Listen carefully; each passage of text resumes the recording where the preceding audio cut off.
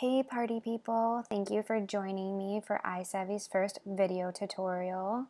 iSavvy is all about incorporating art into design, so today we're going to show you how to make this seamless pattern in Illustrator by taking something you've either painted or drew and scanning it into Photoshop, clipping it, and then bringing it into Illustrator. So let's get started. I'm going to go into Photoshop. And this is what I originally painted. You can tell it's kind of dull. I know I'm not that great at sometimes cleaning my brush in between. So I tend to get these dull colors sometimes, which is fine. And this is why we have Photoshop, so we can edit this. You can go into here and you can click on hue and saturation and kind of liven it up a little bit, bring in some more saturation. You can change the color however you want to do it. And this is what I landed on right here. So you can see some blues and pinks and stuff in there, and it's definitely more vibrant and fun. And eventually what we want to get to is something like this, where the background is completely clipped out, so we can use this and layer it in Illustrator. So let me go back here and let me show you how I got there. There are plenty of different ways to clip out things in Photoshop. You can use a pen tool, you can use channels, there are so many different ways, and I definitely recommend looking into the different ways. On Google, you can just Google get rid of white background in Photoshop. But today I'm going to show you how I did it. So I went to select and I went to color range and I select the white areas because that's what we want to take out. So you see this image right here, it is selecting the white areas and dark areas. So when I move it to the left a little bit more, you see some dark areas in the white background, and we don't want that because that means it's going to stay there. So we kind of want to get it to a spot where there's no darkness in the background at all, but it gets a pretty good contrast in the middle, if that makes sense. So this is kind of pushing it a little bit. I'm going to go probably right about here because I can always fill in those areas afterwards, which I'm going to show you how to do. So I'm about 105. I'm going to hit OK. And then I'm going to go to Select Inverse. Then I'm going to make sure I have this selected. I'm going to go to Select and Mask. So most of the time it'll show you something like this, where you can't really see exactly what's clipped. You can see the Photoshop background coming in, those white areas and flower, and we don't want that. We just want to take out the white areas in the background. So I like viewing it on this gray background, even though it says on black. And then I'm going to bring in some of these white areas into the flower. If you just want to leave it like that, that's totally cool. If you want some, translucent thing coming in the background for your flower, then just clip it how it is and just hit OK. But I don't really want that. I still want the white in my flower. So I'm going to take this brush and I'm going to carefully bring in some white. And this is pretty rough for right now, so just bear with me. I could really go into these edges and get really detailed with it, but I think I'm just going to do it really quick just to show you guys how it works. So the edges are pretty rough. We want to smooth them out.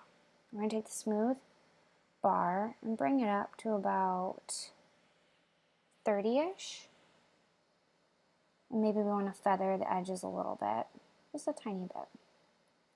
And then I'm going to bring in some contrast. Contrast is really good for clipping because it's good at really getting the edges to pop. And see if it loads and see if you can see a difference. So, I don't know if you saw that, but bring it back down. See how it's a little softer? You bring it up, it gets a little bit more contrasty in the edges. You pop a little bit more. Or the edges are a little bit more crisp.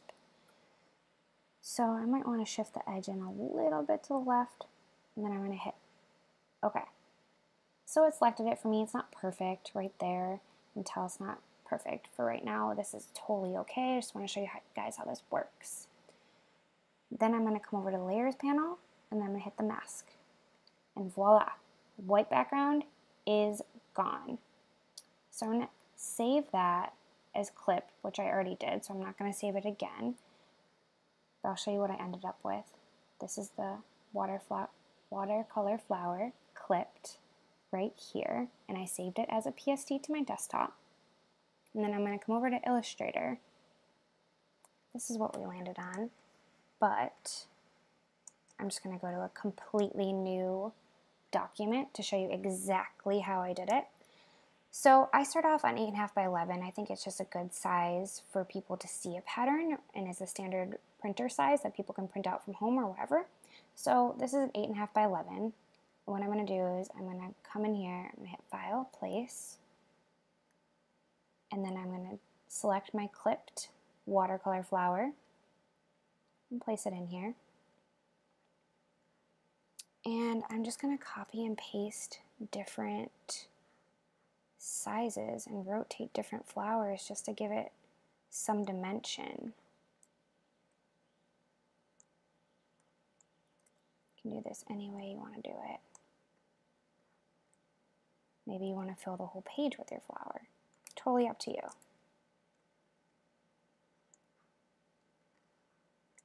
So, one thing I'm going to show you in how to make a pattern, I do it kind of the old school way. So, anything that's right here on this edge is going to repeat over on this side. It's a little bit hard to grasp, but basically how to trick this is if you put something in the corner, always remember that you have the x-axis right here, and you have your y-axis. If you were good at math in high school, this totally comes in handy. If not, it's just a refresher for you. This is the x and this is the y. And up here in transform, we also have an x and y axis that tells you exactly where this object is located. So what I want to do is I literally want to copy it, Command C, and then I want to paste it in place, which is Shift Command V. And then I'm literally going to go here to transform, and I want it to go up 8.5 inches. I'm sorry, 11 inches. I want it to go up on the y-axis. So actually, which is kind of strange, you're going to go minus 11. Even though you want it to go up, you always think it's plus, but it's actually minus 11, and it just takes it right there for you. So I want these to also repeat in these corners. So I take these, and I copy, Command C, and then I'm just going to go Edit, Paste in Place. And then I'm going to go to Transform. Now I want it to move to the left on the x-axis. And the x-axis, I'm pretty sure negative 8.5 will take you to the left. And I was right. I always get it mixed up in my head. So you have your corners kind of filled out. You don't have to worry about that. Now, if you want a flower to kind of repeat on your edge right here, let's bring this down inside size a little bit. Okay. I'm going to copy this, and I'm going to edit, paste in place. Then I'm going to go to transform, and this is the X. I want it to move right over here to the left. So I'm going to go negative 8.5, hit enter, and it's right there. So you can fill this in as much as you want. For this tutorial, I'm not going to fill it in too much, but there is one thing I do want to show you, that I added some drop shadow to this and came across a little issue with how I clipped it, so I'm going to show you how to fix it. If you want to add a drop shadow, I will show you how to do that. You go to Appearance, and you go to Style, Drop Shadow. Let's see what happens. Oh, actually it clipped very, very nice. Never mind. So last time I clipped it, I had some static here, and I had to fix it in Photoshop, which is easy to do. So let's just continue actually just keeping this drop shadow thing going on here. So I'm going to keep this and make this a little darker. Bring this up about 30%. Hit OK. Cool. And just remember, if you do this on any of the pieces that are on the edge, your drop shadow is going to get twice as dark because it's repeating technically. So if you have a 30% drop shadow here, you want a 10% maybe drop shadow here. So I'm going to go back over to this pattern and just kind of show you how I did it. So there's drop shadows here. These ones actually only have 10%. Now I'm going to show you how to make this into a pattern, which is pretty cool. There was actually a new feature in CC that makes it pretty simple for you to do. It used to be a lot harder, and there used to be some like glitchy things that would always happen. So you want to make sure that you embed your images first. So in order to do this, you select everything, you go to the links, see how they're all selected, go to the top right corner, embed images. You have the option to convert layers to objects. I do not recommend it. Let's just flatten the layers to a single image and hit OK. And you're going to keep hitting OK for every single one.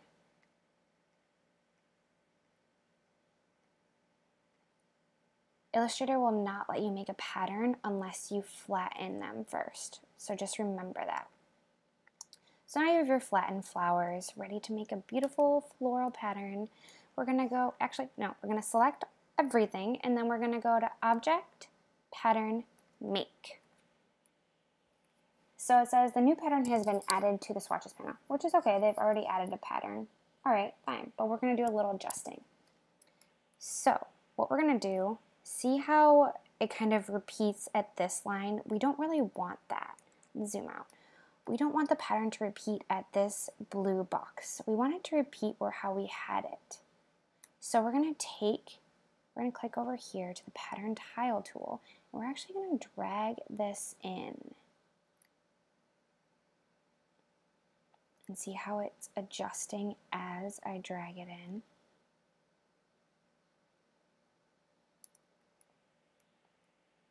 And normally I'm kind of a freak about it sometimes where I'll really get in here and get to the details and drag everything in. But this is good for right now. You can kind of see how that flower, actually I would zoom in. See how that flower is overlapping a little bit there? Oh. It's okay. It's going to happen. You'll be able to fix it on your end. Just try to get a little bit more detailed with it and your pattern will be seamless and perfect. So this is good for right now.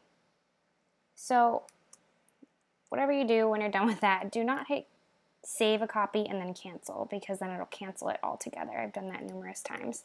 So we want to save a copy, hit OK,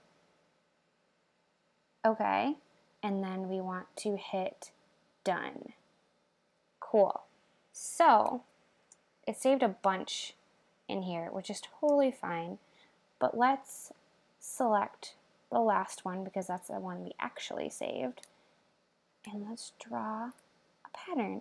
Voila, you have a seamless flower pattern, which is pretty cool. So I took it over here and I actually put in kind of a yellow background, but you can totally do any background you'd like. You can do blue, which I don't know if this one looks so good on like darker colors. I think that the light flowers look better on lighter pastel colors, or maybe even, I haven't tried it with gray. I don't know if that looks good, but I chose to go in kind of like a blue or like a greenish yellow direction, which I thought was nice with these pink flowers. And like I said, you can totally edit these flowers in Photoshop to be any color you want with any color background you want. But that is pretty much it. If you guys like what you saw, please share with your friends. Hopefully this was simple and easy for you. If you have any other questions for me, I am totally available. Email me directly at info@isavvydesign.com. That's EYESAVVY. Thank you so much, guys. I appreciate your time.